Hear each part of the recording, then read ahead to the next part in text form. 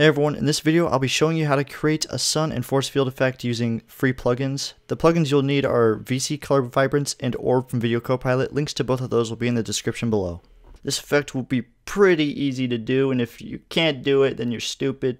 Just kidding. Leave me a question in the comments and I will answer it.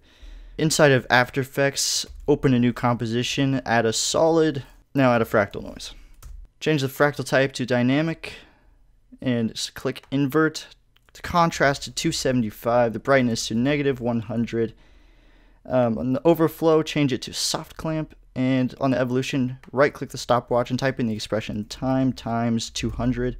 Okay, now name this layer fractal and shut it off. Add a new solid, apply orb, change the surface to all, set the diffuse, glossiness, and specular all to 0. Then go to maps, go to diffuse layer and select the fractal, change the source to effects and masks. On diffuse brightness, set that to 5. Go down to UV, change the UV type to box, and we are done with VC orb for now. Add a glow. Change the glow threshold to 0, the glow radius to 25, and the glow intensity to 0.1. Duplicate this again and change the radius to 125. Duplicate it one more time and change the radius to 325. Now add exposure and set the exposure to 2. Now add CC radial fast blur. Change the amount to 40. Change the zoom to brightest. Now add a turbulent displace. Leave the amount at 50 and set the size to 4. Click the stopwatch on the evolution and type in the expression time times 20. Duplicate the turbulent displace and set the amount to 35 and the size to 10. Now add VC Color Vibrance.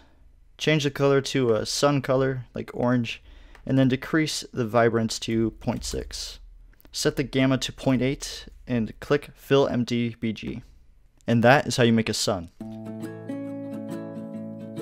Now onto the force field. On this same layer, go to VC Orb, change the 3D object type to hemisphere, go to Color Vibrance, and change the color to some blue color. Editor's note, doesn't have to be blue, you can change it to whatever color you want. Enjoy the rest of the video. Change the transfer mode to screen and you have a force field.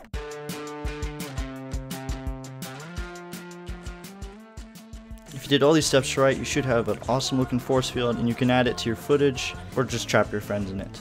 Thanks for watching everyone. If you found this helpful, like, subscribe, and comment down below what you want to see next. Until next time, I'll see you later.